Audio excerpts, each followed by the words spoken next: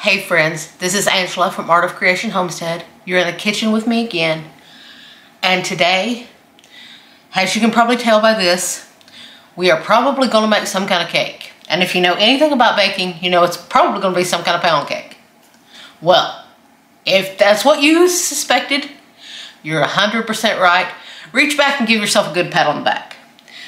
What we are actually making today is one of my very favorite things. It is a sour cream pound cake. Oh my gosh. They are so moist and so delicious. I just adore it. Me and Jason both just adore sour cream pound cake. I've been making this pretty much most of our marriage. I have been making sour cream pound cake and we have enjoyed it thoroughly. Now you want to start out, you want to preheat your oven to 325 degrees. Yes, you want a low temperature. And I have thoroughly greased and floured a 10-inch tube pan. You can use a tube pan, you can use a bundt pan, or you can use 2 loaf pans. Any of them will work. I'm using a 10-inch tube pan today, and I just sprayed it with some coconut oil spray and then dusted it thoroughly with some flour. I have mine sitting on a lined cookie sheet because I find that it slides in and out of the oven more easily if it's sitting on a cookie sheet, and it also tends to sit more level on the rack if I sit it on a cookie sheet. So that's kind of my little tip that I do. Now this just takes a very few simple ingredients to make a delicious sour cream pound cake. So let's get started. You can either do this in a KitchenAid, which I am doing today, or some kind of stand mixer, or you can do this with a hand mixer. You can also do this by hand if you have arm muscles like Gorgeous George. If you don't have arm muscles like Gorgeous George, I recommend you use a machine for it. So in this bowl we have 2 sticks, which is 1 cup of unsalted butter that has been softened to room temperature. We also have 3 cups of granulated sugar. Yes, I know that's a lot of sugar, but you're not going to eat a humongous bit of pound cake at one time. It's dense and it's satisfying. You don't need a ton of it to satisfy you. So we are going to cream this up until it's nice and creamy. I'll show you what it looks like when it's there. Now, as you can see, the sugar and butter are thoroughly combined and starting to become a little on the creamy side. You don't want it doesn't have to become completely creamy, but until it starts to come together and there's not lumps of sugar and lumps of butter and all this stuff, when it comes together that way and it becomes more like a creamy paste, that's when you're ready to start adding the next ingredients, which is 6 large eggs, which is perfect for us right now because we have a whole lot of eggs. So I'm doing a lot of recipes with eggs right now. So we're gonna add these eggs one at a time. Like I said, 6 large eggs, one at a time, mixing thoroughly between each egg. Now, as you can see, it's all combined. I've got all 6 eggs in. And at this point, if you've never made pound cake, you probably don't know this. At this point, your batter will start to look a little almost curdled. And you'll think, oh no, I've ruined this puppy. It's never gonna come together. It's never gonna look normal. No, trust me, it's gonna come together beautifully. So don't get discouraged. It's gonna come together beautifully. And as you can see, I'm scraping down the bottoms and sides of my bowl. You don't wanna miss any of this.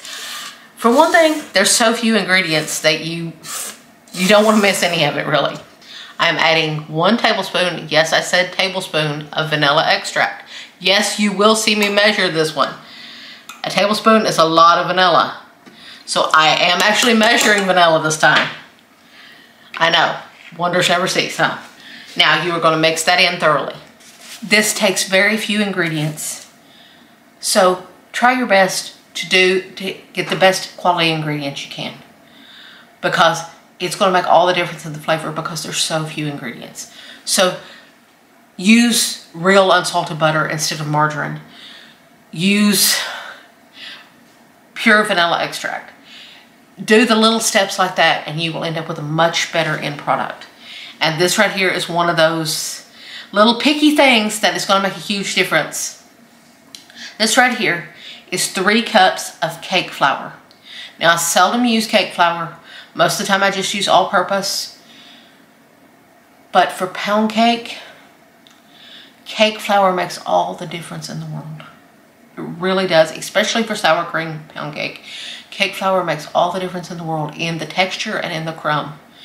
You want that luxurious crumb on a pound cake, and how you're going to get it is with cake flour. Now, if you don't have cake flour, you can use all-purpose flour, or you can make your own cake flour by taking 1 cup for every 1 cup of cake flour that you need, you will take 1 cup of all-purpose flour, take 3 tablespoons out, put 3 tablespoons of cornstarch in. Then you will sift that about 3 times to make it light and airy like this cake flour is. So you have 3 cups of cake flour, 1/4 of a teaspoon of baking soda, not baking powder, baking soda, because you will get your rise from your eggs, and the little bit of baking soda will react with the sourness of the sour cream, with the acid of the sour cream, to help give more leaven. And we have 1/2 teaspoon of salt. Now, you guys know I use wax paper to help me funnel it into the mixer better. So we are going to add the dry ingredients alternately with 1 cup, which is 8 ounces, of full fat sour cream. People, this is pound cake. If you're eating it, don't go low fat or fat-free sour cream. First off, it's going to ruin your recipe. Second, you're already eating pound cake, so who cares about the extra fat in sour cream? Now we are going to add the sour cream and the dry ingredients alternately, starting and ending with the flour. And I usually do 3 parts. Usually dump the flour in 3 parts and the sour cream in 2 parts. So here we go. First installment of flour. You want to mix thoroughly between each one. That's about 1/3 of our flour mixture. You want to mix thoroughly between each one, and this is where you will see it losing that curdled look. Now, after we've added that flour, we're going to scrape down our bowl. Get all that flour down off the sides. And we are going to now add 1/2 of our 1 cup of full fat sour cream. So I'm going to mix this sour cream in thoroughly. Now I'm going to add the next 1/3 of our flour mixture, then the last of our sour cream, and then we will add the last flour installment. And then we'll be back and I'll show you what it looks like. Okay, as you can see, our batter is thoroughly mixed now. I'm giving it one last scrape down of the bowl, getting all the way down to the bottom, making sure everything is incorporated. And as you can see, that curdledness has went away and you have this extremely silky smooth batter. Now I will tell you, I have been making this particular sour cream pound cake for forever, for the majority of our marriage. I think I started making it probably in the first year of our marriage. If you follow these instructions that I'm giving you, it will turn out perfect every time, because it is glorious. Trust me, it is glorious. Now we are going to load it into our tube pan. Now this is a heavy baby, so don't expect when you pick up that bowl, don't expect it to be light and airy. This is pound cake we're talking about. Pound cake is a heavy batter. Now we are going to smooth our top down. Now that all the batter's in there, we are going to smooth our top down. And we are going to run a knife in zigzags around in it to bust up any air bubbles, because you don't want big holes in your pound cake. So as you can see, I did zigzags. Now I'm doing swirls. You don't want to scrape the bottom, because you don't want to scrape up that flour mixture, because you did such a good job greasing and flouring. You don't want to mess that up, because then it's going to stick. And there's nothing more tragic than to make this pound cake and have it stick. So now you want to smooth it back out. Now just give it a little shimmy shake. That helps as well with some of the air bubbles. Now give it a couple of drops. It'll help more to bring out the air bubbles, because they'll come to the top of the cake and they'll bust. Now, this is going to go into our 325-degree preheated oven for quite a while. It has to bake for quite a while until a toothpick inserted in the center comes out with moist crumbs, not dry. If it comes out dry, it's going to be overbaked by the time it carryover cooks. So make sure you take it out of the oven when there's still moist crumbs on your... I'll be back and show you what this gloriousness looks like when it finally comes out of the oven. Okay, this beauty is out of the oven and the whole house smells amazing. It looks beautiful. It rose perfectly and it came out beautifully. I inserted a toothpick in the center. It came out with just moist crumbs. You don't want it to come out clean. If so, by the time it carryover cooks, it will be overbaked because you have to let it cool completely in the pan before you remove it. Now, this baked for between an hour and 20 minutes and an hour and 30 minutes to be oddly specific. Mine baked for an hour and 24 minutes. Now, to keep it from cracking in a weird way, we are going to take a knife, just a butter knife, and we are going to run it around the outside when it's just out of the oven, because that will help loosen it from the pan. That way it's not stuck to the sides of the pan and is trying to shrink as it cools, and that will actually cause your cake to start pulling apart and cracking in the middle. You don't want that. So do this when it's just out of the oven.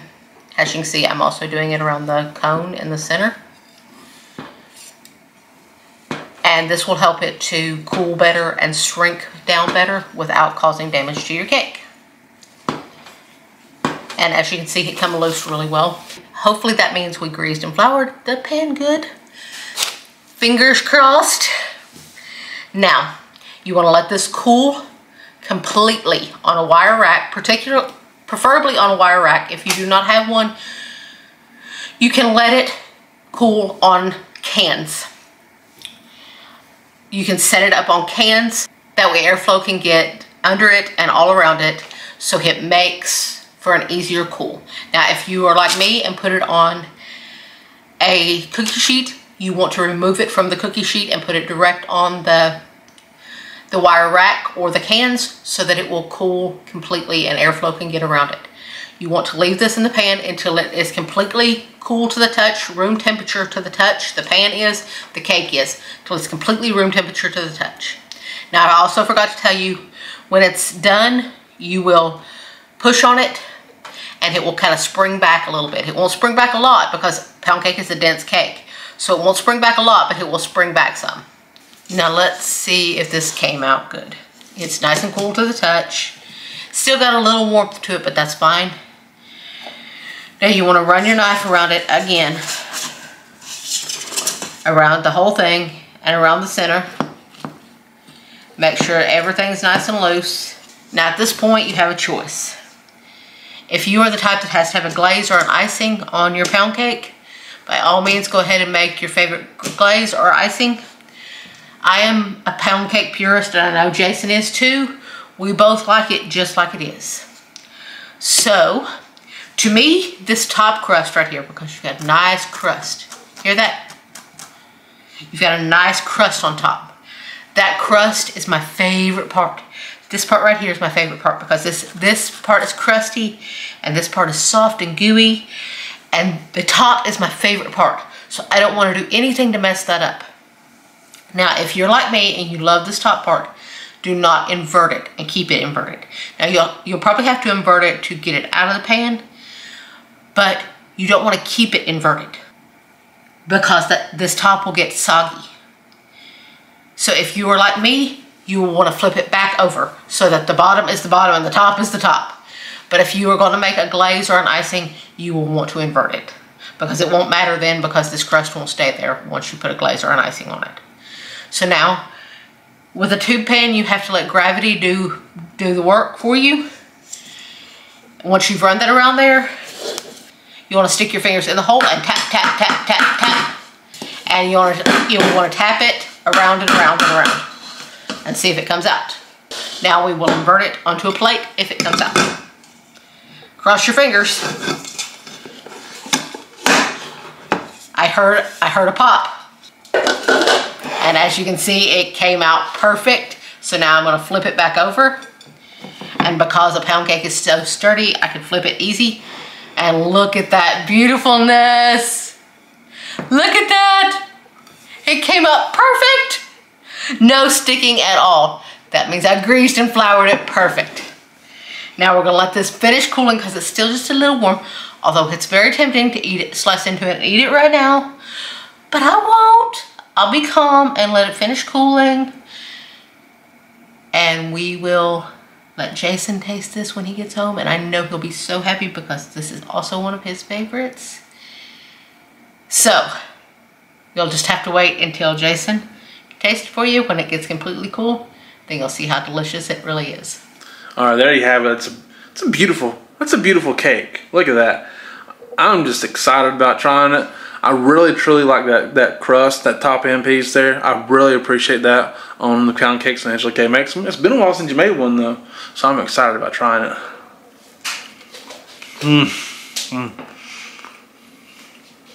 It's so good. Absolutely amazing. The simplest of things, seriously. Like, pound cake is a simple flavor, right? There's very little, very few ingredients truly, so there's not a whole lot going into it to make a bunch of different big complex flavor. It's a very simplified flavor and it's amazing. I absolutely love it. Very rich, and honestly we love using our eggs anyways, so anytime we get a chance to use a bunch of our eggs, we really love it. So we're happy with it. It's amazing. Angela K killed it as always, and honestly, you want to try pound cake, try that one. So thank you guys so much for watching. I do appreciate it. My name is Jason. That's Smart. Her name is Angela K. This is Art of Creation Homestead. We love y'all. God bless you and goodbye.